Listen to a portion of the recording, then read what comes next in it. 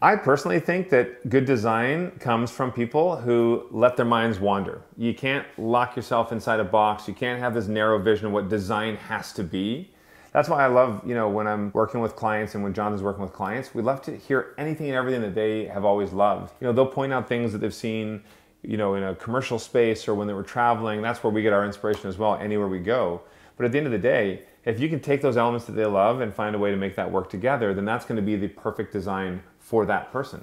We want everyone to dream big. I mean, that's an important part of design, to let your creativity grow. And then from there, we'll look at all the things you're asking for, and then we can narrow it down to what would be best in this space for your budget. You also have to think function. I mean, that's where Jonathan and I always start. When designing a place, you can't just think of the aesthetic appeal. You always have to think of how it's going to function for the family first. And then from there, we start to incorporate all those beautiful elements that you want. Jonathan, he's one of the best designers I know, because literally every day I work with him and I see what he puts into every design. I see how he really listens to a family and what's important to them and finds ways to really transform a space into their dream home, their forever home. A lot of people don't think that they could have what they've always dreamed of, and to be able to find a way to do that, that's a good designer.